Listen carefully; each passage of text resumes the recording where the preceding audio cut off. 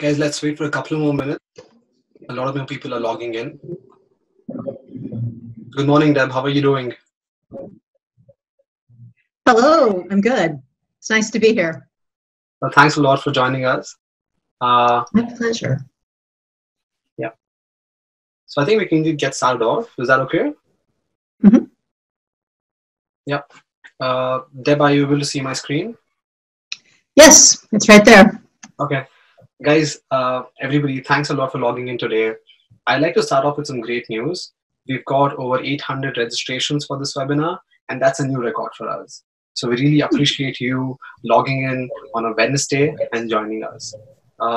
Diving in right into the meeting. In this webinar, we'll speak about how the best sales reps engage with their prospects, especially around how they converse with them and win deals. We'll share tips and tricks on how you can make the most out of every conversation and how to avoid pitfalls that might potentially kill off a deal. For this, we're teaming up with one of the best sales coaches out there. Deb comes with over 30 years of experience in sales, and she's also rated as a top 30 sales guru around the world. Now, she's won a lot of awards, and among one of them is that she's one of the most influential businesswomen out there. She's also an author. She's written a couple of books on sales that are referred to by industry leaders. She's also the founder of Sales Expert Channel, where she gives keynotes and presentations and also actively engages in sales coaching. For this webinar in particular, she'll leverage her experience of analyzing over 10,000 sales calls. So you can rest assured that the insights that we learn from this is one, effective, practical, and actually done before. So before I hand over the mic to her, I'd just like to go through the agenda very quick. So the very first thing is we have a brief on Vtiger. This is for the people who are new here. After that, I'll hand over the mic to Deb. She'll cover the 7 deadly sins in sales conversations in detail. And then we have a very engaging section where we play out a real-life scenario to showcase where sales reps falter and how we can actually improve that situation. And for continued reading on this topic, we're also going to give you a chapter of Deb's book, Discover Questions. So that's going to be a good learning experience for you and the takeaway. And right to the end, we also have a giveaway that's worth $1,000. So 5 lucky winners will get their hands on this. And if you're interested in knowing how you can get your hands on this, stay tuned. And then we'll have a Q&A session where we field questions from you and hopefully answer all of them. So for people who are new here, I thought I'll just take a minute to speak about Vtiger and why we're actually teaming up with Deb to do this webinar. Vtiger has been adding value to the sales community since 2004, and that's when it was founded. And back in the day, we launched an open source CRM, and that went on to become very successful. So we've got about 5 million downloads, and at the moment we're the #1, open source CRM in the world. And a few years ago, with the cloud revolution coming in, we thought we'll be able to add more value to our customers by switching to the cloud model, and we did that in 2010. And as of now, we've had 3 offices around the globe and over 300,000 happy customers. And at the same time, we've been awarded by Gartner, G2 Crowd, GetApp, and a bunch of other publications, mainly because of our excellence in product and service. And the latest award that we won is by G2 Crowd, where we are the #1 leader in the all-in-one CRM category. So I just thought I'd take a minute to speak about this. And I think now, Deb, I'm handing over the call to you for you to take the webinar. Okay. Thanks, Shiva. I am really honored to be here with all of you. I want to give you just a little bit more background so you understand where I'm coming from. One of the things that I do is I spend a lot of time in field with salespeople. I go on ride-alongs on their sales calls, and I listen to recorded calls and review emails. And because I'm a neutral observer looking in, I can often spot things that the salesperson might not recognize for themselves. See, most sellers, they think that they're not committing any sins when it comes to sales conversations until they hear one played back to them or until they hear the response from a buyer that I've interviewed after a sales call. The reason for these 7 sins that we're about to cover is simply this. It's that sellers, when we're selling, we're pulled in 2 different directions. One direction, we're pulled to serve the buyer and to pay attention to the buyer and to think like the buyer. but we're also pulled in this other direction to make the sale. And it's easy for this to get out of balance, of course, because making the sale is how we get paid. It's how we get measured. It's what our sales manager is talking about to us. It's where the pressure comes from. But when that does get out of balance, the quality of sales conversations suffers. So today I just wanted to put this into very extreme terms. We're calling this the 7 deadly sins, and then giving you some examples today. The purpose of this is it's just meant to help you recognize when this is occurring. And then that way you can self-correct. For sales managers, for those of you who are listening, my hope is that you're going to see some places where your coaching and your feedback could be helpful to the sales team as they are potentially making mistakes like this. And as Shiva said, this is from research. There is buyer research at the foundation of both my books, Discover Questions, Get You Connected, as well as in Stop Selling and Start Leading. But what we're focusing on today primarily comes from the research behind Discover Questions, which spanned over 20 years and over 10,000 sales calls, as well as buyers' interviews following those sales calls. So with that, let's go ahead and get started on the first deadly sin in sales conversations, and that is pride. Now, what I mean by pride, what this looks like when it's happening, is that you think you already know the answers.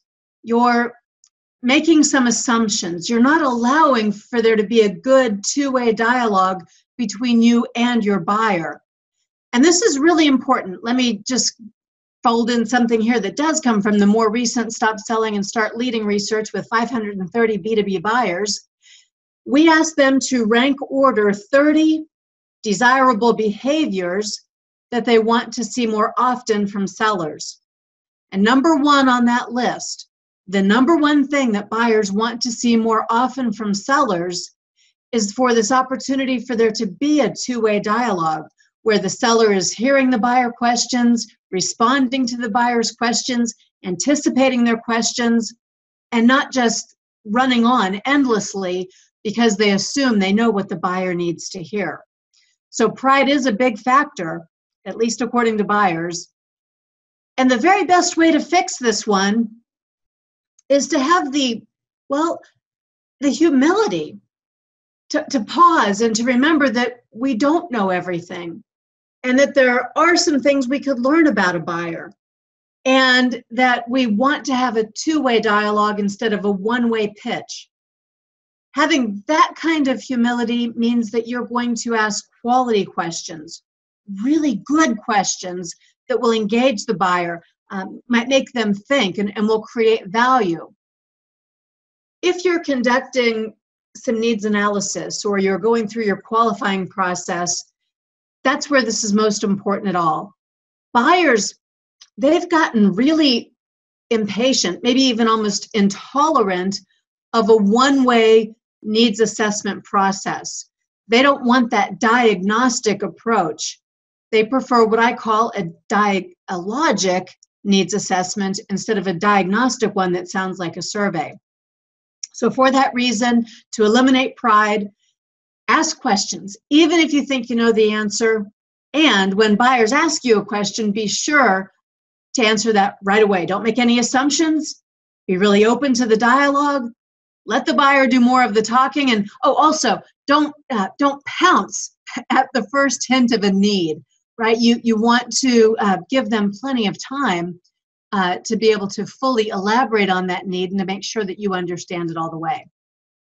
Now at the end, I'm just going to present these in rapid order, but at the end, we're going to do a little bit of role play with some of these.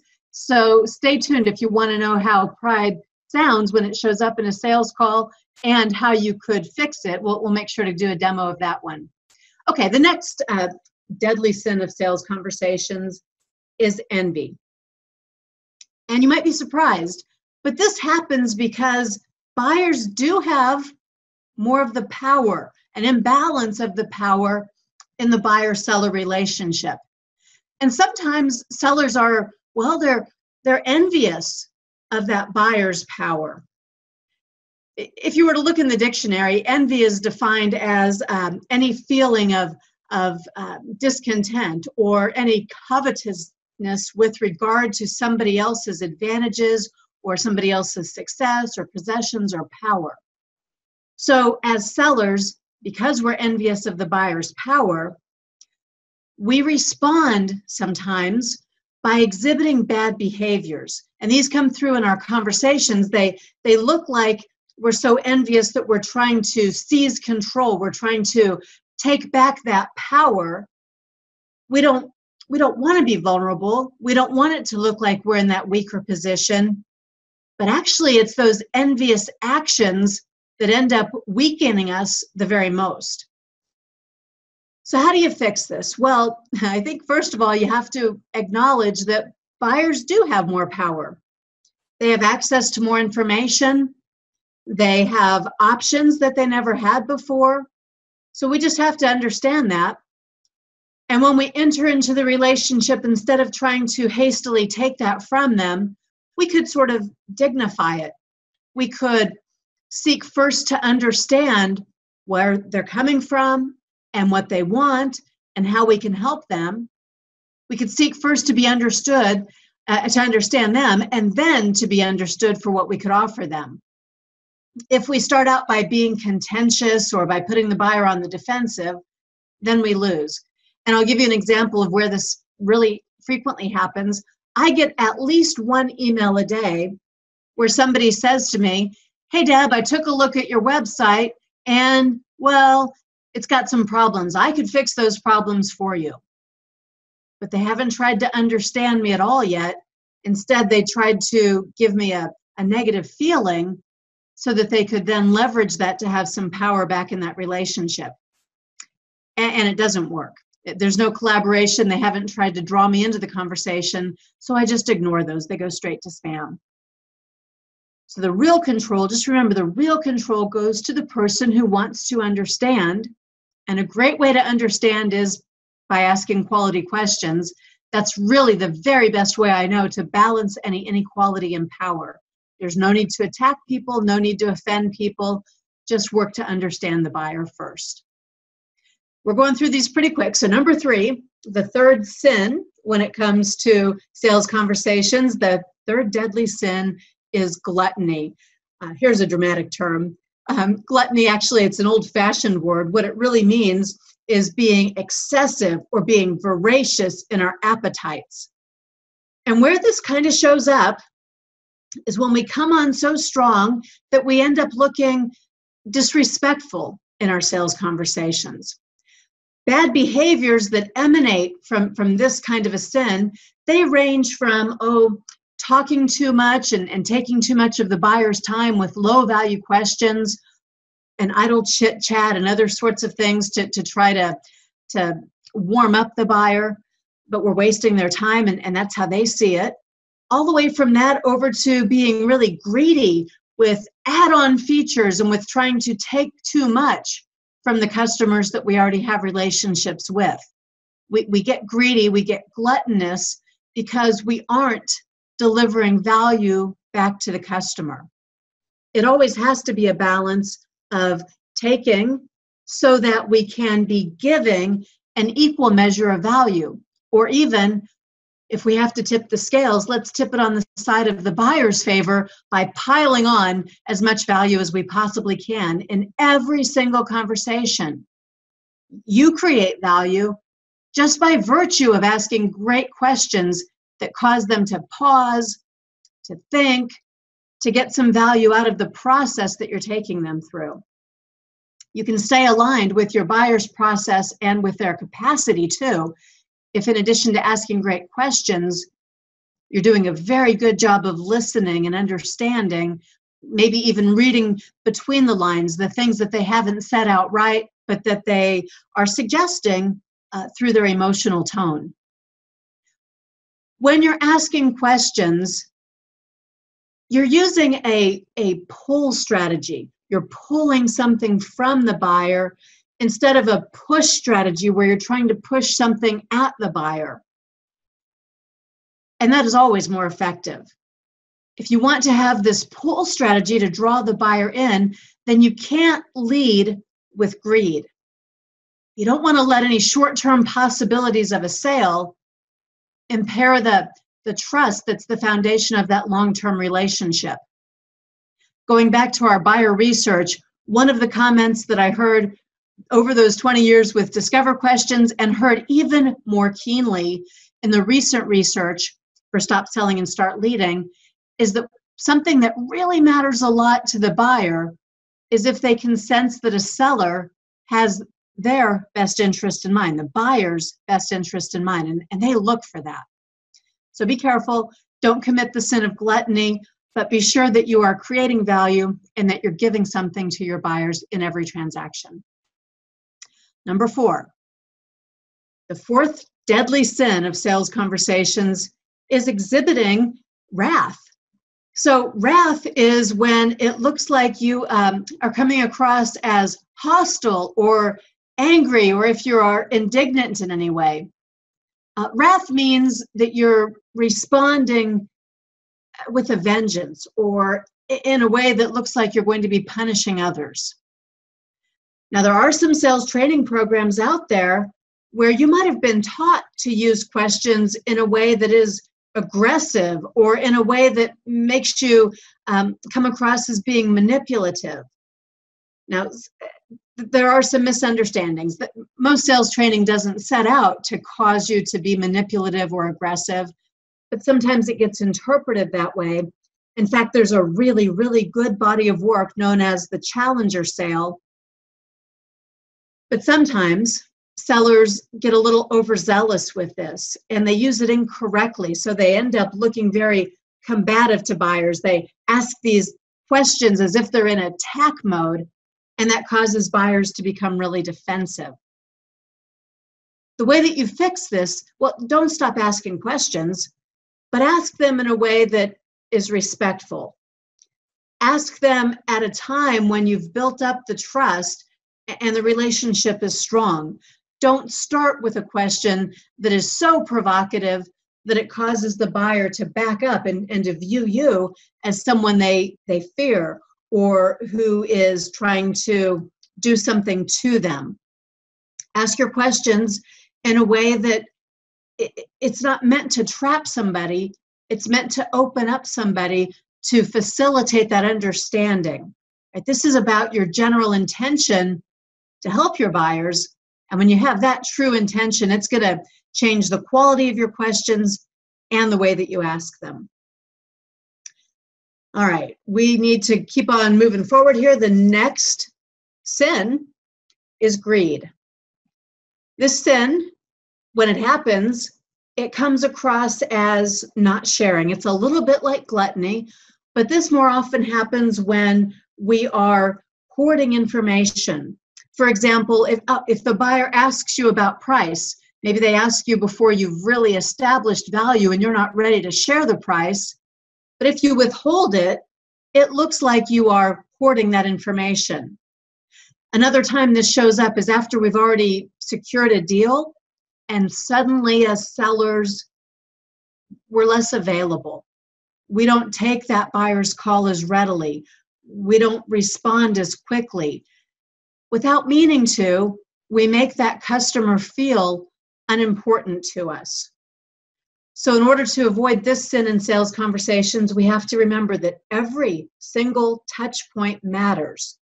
We're trying to create memorable, high-value customer experiences.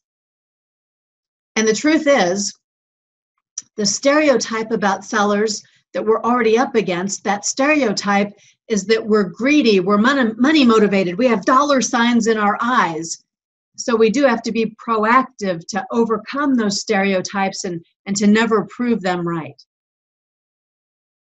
Our buyers expect us to be greedy. We have to prove them wrong. We can't take them for granted. So whenever possible, to avoid this sin, you just need to orient yourself toward the buyer and make sure that you're continuing to meet their needs. I think we have 2 more. The next deadly sin in sales conversations is going to be sloth. And what sloth looks like when it happens, it means that you're being lazy. You're taking shortcuts. You're putting in a limited effort instead of challenging yourself. Inside the sales conversation, that will show up in a lot of places. It might show up if you didn't invest any time in pre-call planning so you could learn a little bit about this prospect or person that you're meeting with. It might show up if you're meeting with an established customer, but you didn't take a look back at the activity they've had with your organization in the past. Maybe it shows up in your CRM because you're not making enough calls, you're not putting enough into your pipeline, you're not following through in a timely manner, or you're not conducting a really quality discovery call, and you don't have enough information that you're able to put in there, which means that the output, your proposal, won't be as compelling. Here's the way you fix that. It's simple. You just take those extra steps. And in terms of time management, I have a tip for you. This is Deb's #1 rule in selling, because we don't have an opportunity to give all that time to every single person that we ever encounter. So we have to rely on a simple formula. My formula is E equals O, and that simply means that the amount of effort you should put in is equivalent to the size of the opportunity. And of course, that means, well, they have to determine the size of the opportunity before you know how much effort to put in there. So don't make assumptions. Make sure that you first check it out to see if the opportunity is there. And then you'll know when to cut corners and who to cut them with. So Shiva, I think that we might have, I think I saw a slide jump past us. I think we might have missed the one that's lust. Did we miss that one? There it is. Okay. And this just means putting your needs before everything else. One of the dictionary definitions of lust is ardent enthusiasm, unrestrained zest, or an uncontrolled craving or desire. That's a natural progression out of greed or gluttony. And it happens when you want the sale so badly that you forget that there's another person involved, that we need to have this human-to-human interaction and think about the needs of the buyer too. And that'll happen if you really do tune into your buyer's perspective. If you think about this as H2H or human-to-human, if you're not salacious in the way that you pursue your buyers, if you're not trying to make them feel like objects just so you can score the quick sale, being oriented to them, looking out for the subtle cues, that's what will help you to be a person before you try to be a salesperson. And it's what will keep you from coming across in a way that's offensive to your buyer. Okay, so that's the quick rundown of the 7 deadly sins in sales conversations. Let's have some fun with these now. Well, thanks a lot for that, Deb. Yeah, I think before we do the real life scenarios, I'll just talk about how our audience can actually get started with improving their conversation. So guys, I think one of the simplest things to do is record the conversations that you have with your prospects, and you can play it back at a later time. And when you play it back, that's when you really understand the areas where you could improve. At the same time, I was a sales rep before this, and what I used to do is I used to have my manager take a look at these recordings and ask them to give me feedback because they're much more experienced. So usually, if you have more than 5 to 10 conversations every day, it gets really hard to record these conversations and actually organize them. So I think that's where a CRM comes into play. Now, a lot of CRMs are out there which record conversations, and Vtiger stands out among that. So we usually automatically log and record every sales conversation out there. And you can actually take down notes, and all of this is actually stored for access in the future. And the best part is that every conversation is linked to a contact record. So if you or your manager were to really evaluate your conversation, that will build a lot more context. In addition to that, Vtiger also integrates with a bunch of telephony services. With these integrations, you can strike a conversation right from your CRM. You can convert incoming calls into a lead or an opportunity. And the best part is all of this is recorded, so you can always go back and analyze where you've gone wrong and use the insights that Deb had shared to improve your conversations. I think at the moment now, Deb, we can probably go back to the real life scenarios, and I think I'll put on my buyer hat and Deb's going to be the seller for this one. Yeah, we're just going to do a little role play. And remember to stick around. I hope that you'll download the free chapter from Discover Questions. That book does talk about many of the things we're discussing here. And don't forget, at the end of our time together, we do have a really, really cool giveaway. You have a chance to be the very first people to ever try out a new product that's, I think, something you're really going to like. So, okay, here we go. We're going to, I'll be the seller. Shiva's going to be my buyer. We're going to demonstrate first a little scenario, all from real sales coaching that I've done. None of these are made up, but we're going to demonstrate one first that has to do with pride. And we won't have a chance, I don't think, to get through all 7. So if there's something you really want to see a demo of, go ahead and chat that in. We'll try to monitor those and skip ahead to the ones that you want to see most. So, pride. Here we go. This is what it looks like. Remember, this is when you think you already know the answers and you're making some assumptions instead of allowing for good two-way dialogue. I'll give you a bad example, and then we'll come back and give you an example of a fix. So, here we go. I've got my phone on. I'm calling Shiva. And he answered the phone, and I say, "Hi, Shiva. Hey, thank you very much for your interest in our CRM product. I know you have lots of followers, so you're going to love our enterprise solution. Oh, and the monthly email usage enhancement that we offer that will make it more affordable for you to send out your campaigns and your newsletters. Oh, and let me tell you," and he interrupts me because I'm going on and on. Okay, Deb, hold on a minute. I'm not really interested in buying a CRM for their email and marketing capabilities. That's not what you're looking for. Oh, now as a seller, all my unrestrained enthusiasm took me down a wrong path. That was my pride. That was my assumption that I knew what this buyer wanted. And I was way off base. And when that happens, it's pretty hard to recover from it.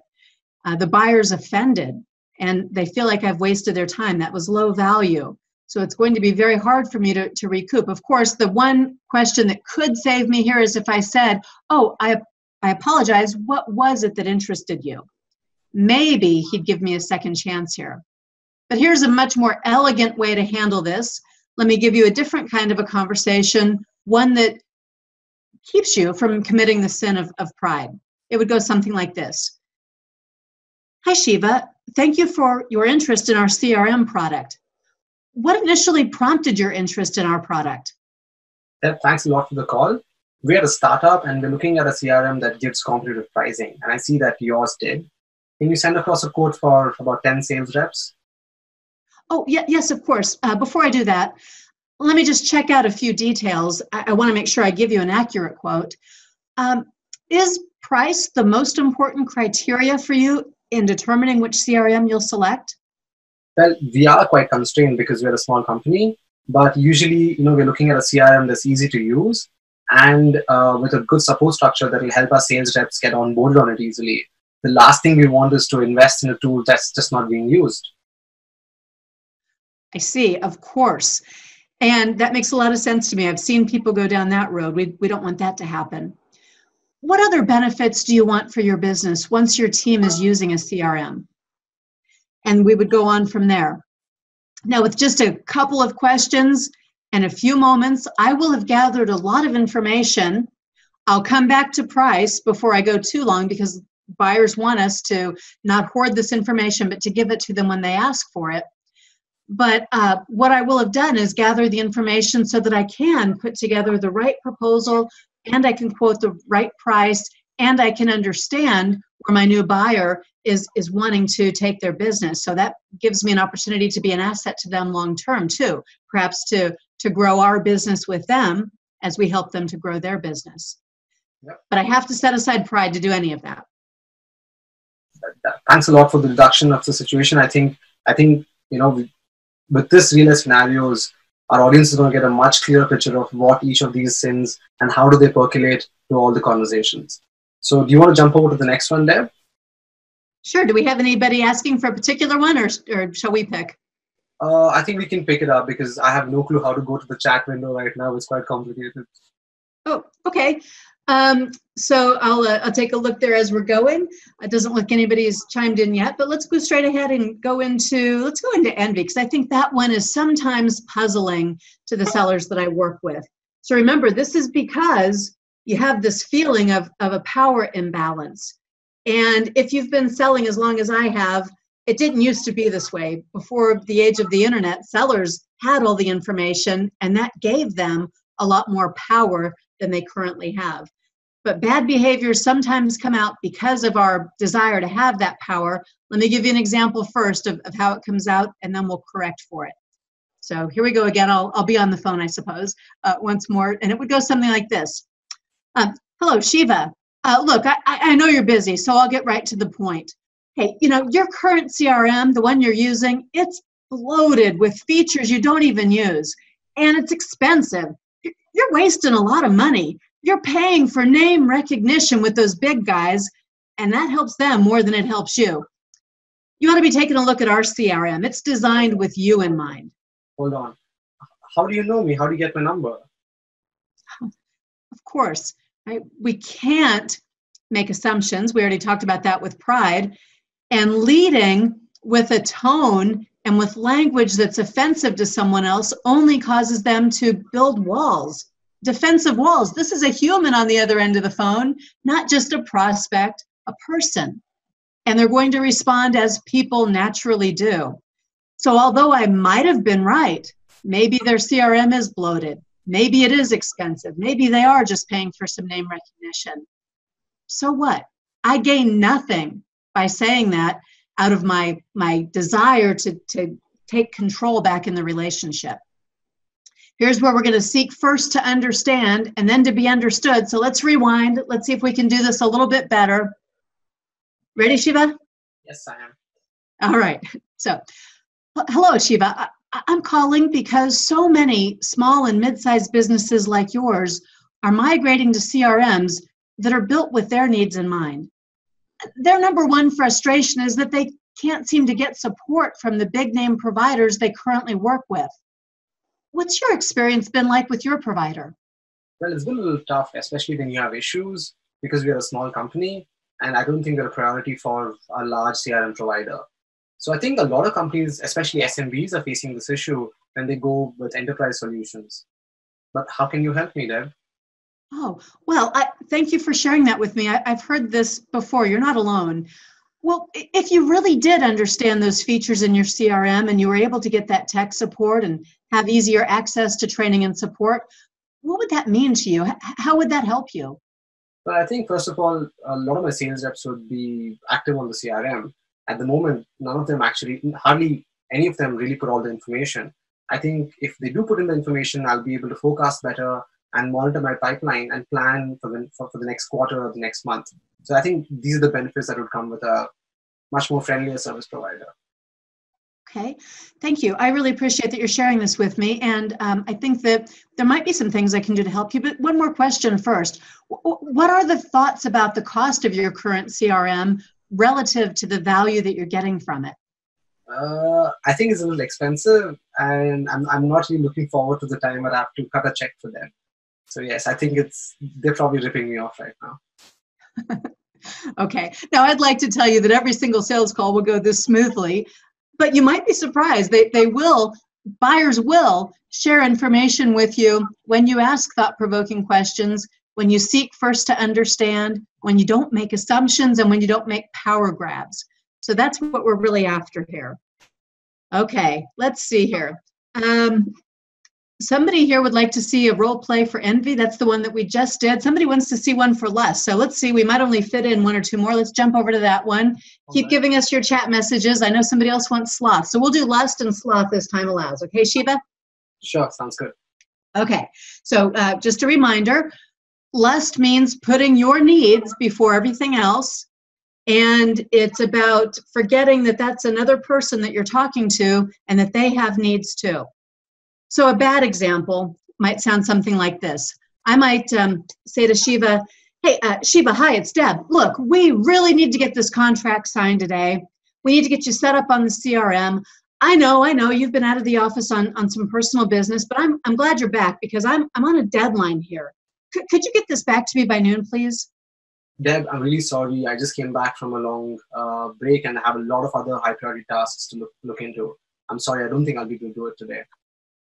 Oh, yeah, okay. Look, I'm just trying to get this deal done because you said you wanted it. We have quotas here, so I was really hoping you'd help me out since we've been talking about this now for over a month. Is there any way you can fit this in? Deb, I'm really sorry. I don't think I'll be able to do it today. I'll speak to you later. Bye. Okay. Yeah, you can't wait to get away from me now. Human to human. I didn't empathize with his situation. I didn't even ask about his situation. I was salacious. I was pursuing this buyer only with my own needs in mind. I probably made this person feel more like an object who was going to satisfy my own needs. And that's not the way people want to be treated. And you might be thinking, I would never, ever do anything like this.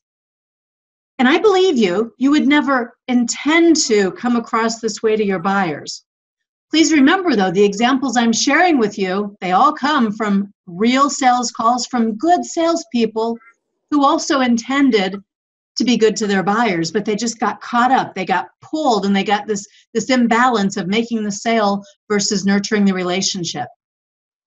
So let's see if we can do this one a little bit better. Rewind. Here's another way that you could handle this situation. You're still on deadline. You still have a quota. Your buyer has still been out on leave, but perhaps there's something we can do a little bit differently. Welcome back, Shiva. I heard that you were out on some extended personal leave, and I just wanted to pick up where we left off, but only if you're ready to do so. Hi, Deb. Thanks a lot for calling. I've had a rough couple of weeks. There's been a death in the family, and I wasn't able to attend to a lot of work. So I've just come back, and it's great to be focused on something else. Well, I've got a bunch of projects, and I'm looking at a proposal actually at the moment. Oh, please accept my deepest condolences. I'm very sorry to hear that. As you're getting back into things, as you're focusing on work again, and there's no pressure here, but you said you were looking at that. Where do things stand with that contract that we had been talking about? It looks pretty good. So I've got all the approvals needed from my seniors. Could you send across the next steps and we can proceed right away? Absolutely. Sure, we could do that. Thank you, Deb. Okay, now the only difference here, and remember, these are real situations. So the only difference here is a buyer who was oriented to someone else, and it wasn't about it being a sale that had to get made today. It was about meeting the needs of a buyer today. Sounds good. We all right on time? Do we have time to do sloth? Yeah, I think we can do one more before we go. I think, we've got the giveaway at the end. I think other than that, a Q&A session. So I think we can probably wrap up sloth as soon as possible. Okay, don't leave. Nobody leave. We've got a really good little offer we want to make for you. Okay, here's a bad example of sloth. Sloth is all about taking shortcuts. It's about putting less effort into a situation than the opportunity warrants. So here's a bad example. Hi, thanks for your call. Yes, as it says on the website, our marketing features will be launching soon. Since you have 60,000 contacts, you could probably expect to spend $246 per month. You can set all of that up online. Okay, all right. Deb, I have a question. I actually want to buy a sales CRM as well. Now, if I add on the sales CRM, am I going to get a discount later on? Yeah, well, it's all priced for you online. There's different staging on that, you can kind of see all those prices right there on the web page. Well, Deb, okay, that's not really helpful, but okay, let me rephrase this. What if I add or increase the number of contacts? Because we're trying to run a campaign, and that's going to increase a lot. How is the pricing going to be after that? Yeah. So the price, you can see right there on the chart, the price, it scales with every 1,000 contacts, and you got to go to the pricing tab on the website. Okay, yeah. Okay, now this may all be true. Maybe it's right there on the website, but I could do a number of different things. I could screen share and show this. I could hear the question and have a conversation, because some people do a better job of hearing. They're oral learners. They hear by listening. They understand by listening instead of by a visual cue. So the needs of this buyer aren't being met by the website. I should not be so lazy as to also not meet the needs of this buyer. So instead, it ought to sound something more like this. Instead, we'd say something like, yes, thanks for your call. You said that you have 60,000 contacts. What are you projecting for the future? Well, we've got a very aggressive plan this year. We're looking at doubling it. So how does it? I see. Yeah. Okay. So are you looking for a CRM that scales along with you? Yes, Deb. Okay. And what about on the sales side? What are you using there to support your sales growth and to follow up with those new contacts? At the moment, it's quite ad hoc. We're using Sheets, but I think I'd like to opt in for a full-fledged CRM in the future, probably in the next quarter itself. Okay, let's talk about that in total then. All right, so just one or two more questions, really listening as opposing to giving someone the website, and it turns out to be a big enough opportunity that it certainly is worth my time. I do want to put more time and effort into a situation like this one and not expect the website to do all the work. Sounds good. Okay, so Shiva, what else do we want to do here? I think we can I think we're done with the scenarios. We can probably move on with the rest of the slides. And guys, coming back, just a refresher, if you want to get started with, improving your conversation, as I said, the first thing that you'd want to do is start recording them. You can try this out with Vtiger. You can go on to the URL that's displayed on your screens right now. It's a completely free trial for 15 days. We don't even take your credit card. It's completely commitment free. And if you get onto the trial, one of our sales reps will be in touch with you as well, and they'll speak to you about how you can record your conversations and ultimately become a better salesperson. Now, if you have any questions, I have my email ID displayed on the screen. You can write to me and I'll help you with it. Before we go, I think this is sort of another focus of the webinar where Deb will speak about the giveaway that we have. Deb, over to you. Okay, and thanks for all the chat comments. I'm reading through those as we go, and I appreciate those. We'll take questions in a moment. Okay, for everybody who's listening live to this webinar, we have launched today, but it's a soft launch. This is not available to the public yet, but we have launched an e-learning version of Discover Questions.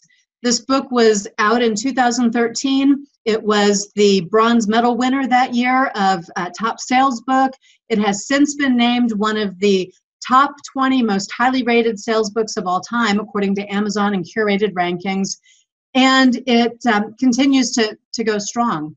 We've had a training program that's been offered to hundreds of companies across the world, but it's always been in a classroom format, instructor-led, or in some cases, webinar-led with live instruction. But we now are launching the e-learning version, which means that any individual can come in. It's self-paced, it's on demand. There are 17 modules. This is a pretty robust e-learning program. It's got videos, it's got exercises. You earn a certificate if you complete the program. And nobody in the world has been able to take the e-learning until today. But the first 5 people who take this program are going to take it from this webinar for free. It's going to be retailing for over $200 each person, but you're going to get a chance to win this at no cost. All I'm going to ask in return is that as one of the earliest users, that you give me a little feedback so we can continue to improve it and make it really strong when we launch it for sale to the rest of the world. We think it's pretty good, but we'd like to invite you, if you are interested in this, to give us your first and last name and your email address. Put that into the chat field. If you put your first and last name and your business email address in there, then we will be taking 5 of those, and later today you'll receive an email with the website access and the coupon code so that you can get this for free. No strings attached, no hidden costs at all. That's the offer. I hope you like it. Do we have some questions, Shiva, that we want to take now? I think if I was part of the audience, I would have given my email ID and my name for this. But yeah, I think so. We'll wait. So guys, this is a Q&A session. We budgeted about 5 minutes for this. I think, yeah. So if you guys have any questions, Deb and I will field this at the moment. Okay, lots of names and email addresses coming in. Thank you for those. I'm sorting through those to find the questions here. Got to go back a little ways. But keep posting them. We want to make sure to take all of your questions. And by the way, I'm happy to take questions if those who listen in later to the recorded version have them. Just email me, or I hope everyone, live or recorded, will also invite me to connect with you on LinkedIn. I'd be happy to take your questions there too. Sure, Deb. I think after the webinar, we'll drop them an email with your contact details, and we'll also give them a chapter of your book as an attachment. So that's going to be, yeah, and we'll keep the channels open. If anybody has any questions for either of us, we'll route it out. Okay, so I went back before we started getting names and email addresses, and here's a question about a challenge that customers are giving one particular person here.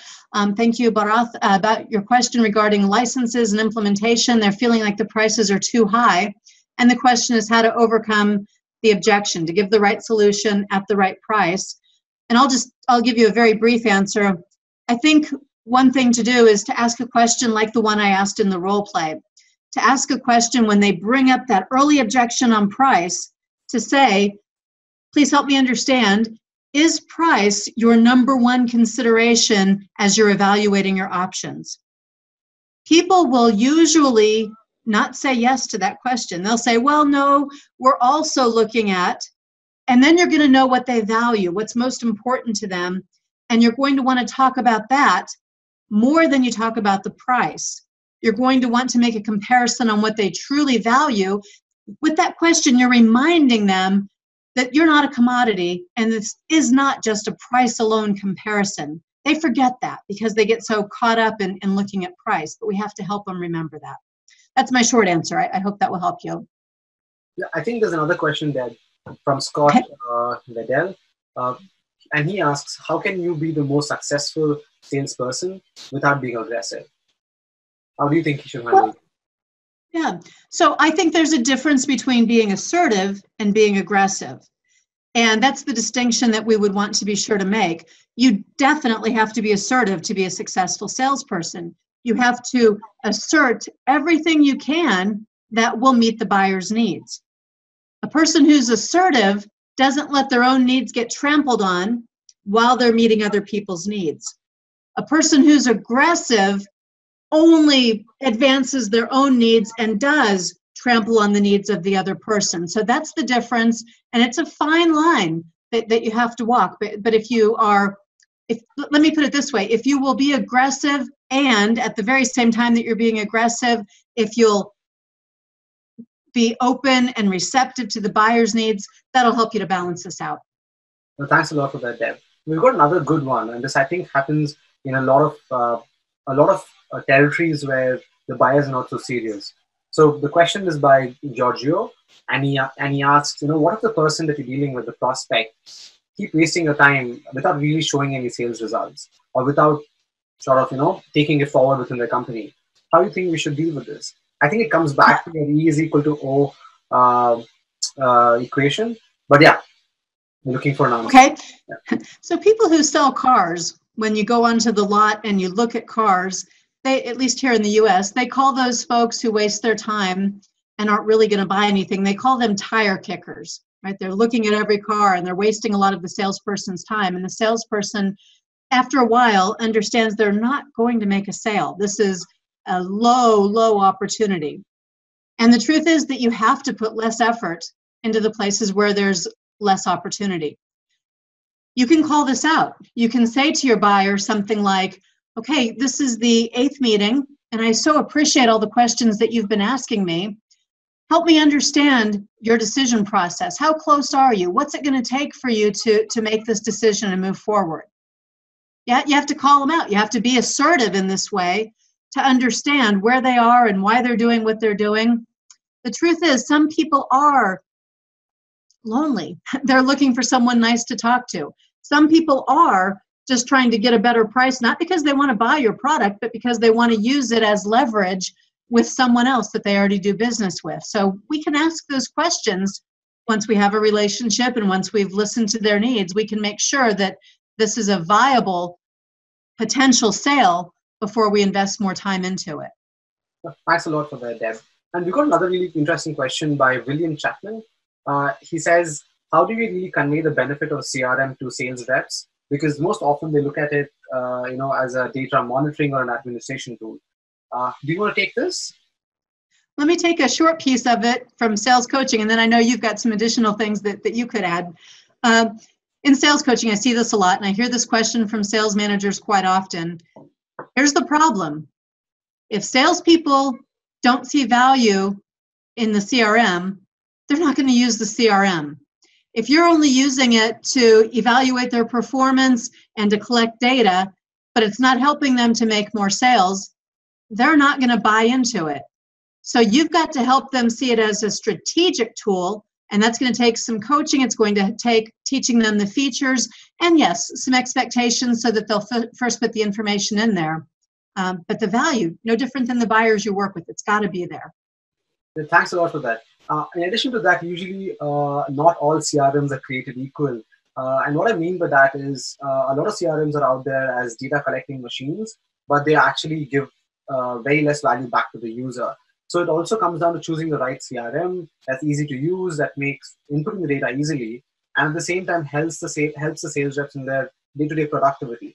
Now, let's say you're using an Excel sheet and you have 100 customers. It's very hard to keep track of who are you interacting with, what document the conversations you had with anybody. So CRM, that's where CRM comes in. It helps you streamline your entire process, gets all the information in one place so that you don't have to look for the contact information and the interactions you had across multiple different tools, ultimately wasting your time. So, I think you should just about exploring the different CRMs and figuring out the right fit.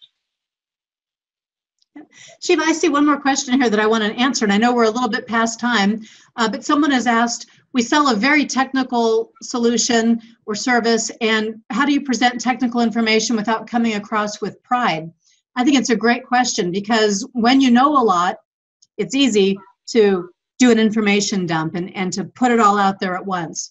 The way you do this is by segmenting it. You give a little information at a time, and then you check for understanding. You say something like, this feature does XYZ.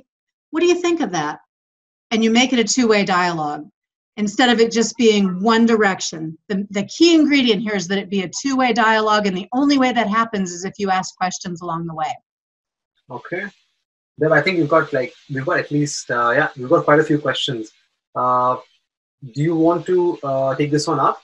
How do you deal with customers who are already using the competitor service? The competitor's service, and let's say they're on contract. We'll make this really juicy and difficult. So they're already on contract. They're already using the competitor service. How do you work with them? You build a relationship. You plant the seeds early. You start to make sure that they see more value and service in doing business with you. You see, what happens almost naturally is that once the business is secured and the contract is signed, most sellers, unfortunately, move on. They spend their time with the customers who are newer or the ones who have the bigger complaints. That means that most customers tend to feel neglected. And the sweet spot here is about halfway through the contract. If the contract is a year long, the place where customers start to feel neglected is about the 6-month mark, because the opening activity has waned and nobody is gearing back up for the renewal yet. So if you are there, listening, seeking to understand, asking thought-provoking questions, creating value, not trying to close the sale yet, but establishing the trust in the relationship, you're going to have a much better shot when it's time for that contract to be renewed, because you've had the human-to-human connection that counts for a lot. Okay. And Deb, we've got a very good question on diamonds. I think you'll be interested in this. So Johan, I hope I'm pronouncing your name right, is saying is that he is in the business of selling diamonds. And usually when buyers come to him, they have a ton of questions regarding the quality, the cut, and the price, the style and budget. So his main question is, how can you handle this? Because you have a lot more information than the customer. How do you handle this without coming across as very proud? Yeah. Here again, we have to make this as interactive as possible. So maybe you're showing the different cuts of diamonds and you might point them out.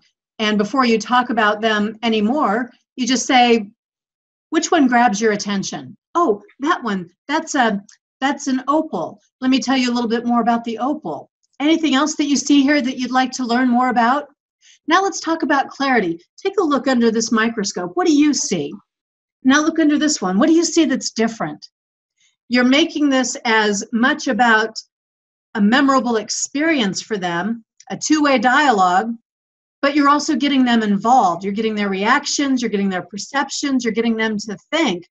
That's called getting buy-in. They're buying in before you ever ask them to buy. They buy into doing business with you. They're creating what they want, they're learning what they want, they're understanding, and those are micro commitments that they're making every step of the way.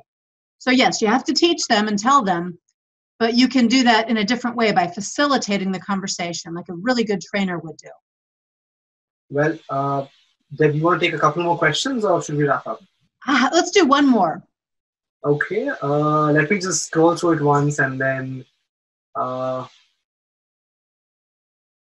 okay. So one of the questions by Vivek is, if a customer wants to buy primarily on price, when he's evaluating vendors, all of them stack up, but price is the deciding factor. But if he were to reduce the price, he would take a hit on his margin levels. So how do you convince the customer to buy, to not just focus on the price and everything else is equal among the competition? Okay, so actually a price-only buyer is more rare than you might think. Everybody starts with price, and everybody uses the objection of your price is too high because that's the one that does the very best job of making sellers go away.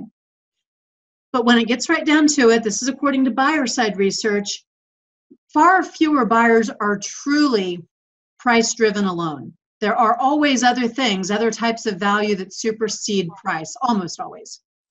But when you come across one who you are certain is price-focused only, you'll want to make sure that you break the price down. If there are going to be, with the competitor they're considering, if there are going to be malfunctions, earlier replacements, higher service charges, something else, then you talk about the price in those terms and you break it down. And if it still is less expensive to do something with the competitor, then by now, if you haven't got the relationship that supersedes the price, you might have to walk away from that buyer. And it might be a good thing to walk away from a truly price-only buyer anyway, because you can never win. If you ever have a price increase, if anybody else undercuts you, if there's anything at all that causes price to seem lower somewhere else, you're going to lose that buyer anyway. So it's a low-value buyer if it truly is a price-only buyer, which I'm going to say it probably isn't. Great questions. I hope people will connect with me and we can keep the conversation going offline. This has been a lot of fun. Thank you, Deb. Thanks a lot, guys, for logging in today. Again, if you can try Vtiger for free. If you have any questions, you can write to me or Deb. We'll share all the contact details to all the registrants over an email. And at the same time, we're also conducting a webinar in the coming months. So, we are going to be calling experts just like Deb to impart these insights. So stay tuned for that. And you can connect with us on LinkedIn, on Facebook, and follow us on Twitter. And let me know if you have any further questions. Thanks a lot. Good night. Bye-bye.